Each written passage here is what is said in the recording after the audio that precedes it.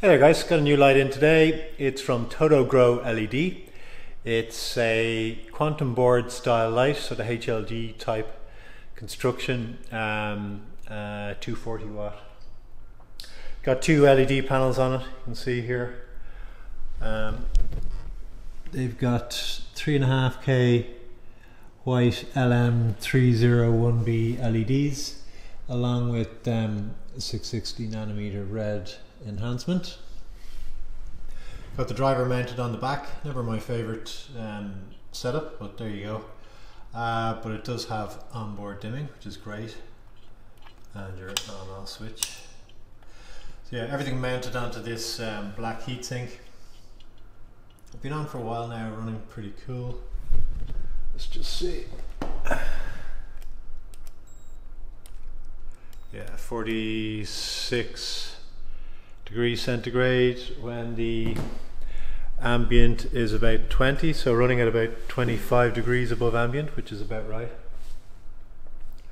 Quite intense in the center. Let's see here, we're getting about 900 micromoles dead center.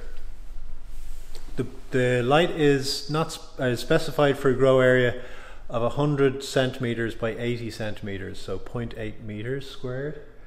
I didn't have that exact setup, so I put it in a 120 by 60 or 0.72 meters squared, so within 10% of its spec, and found that the hanging height needed to be, what was it again?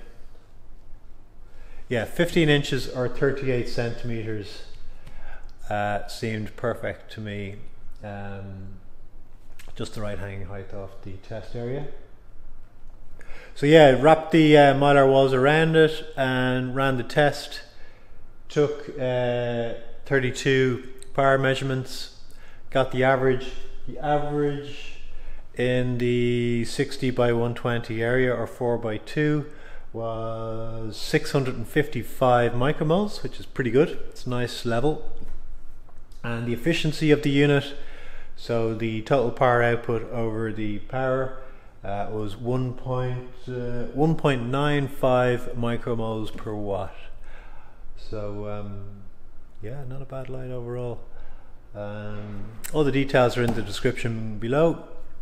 Thanks to Todogrow LED for sending the light in, and yeah, take care.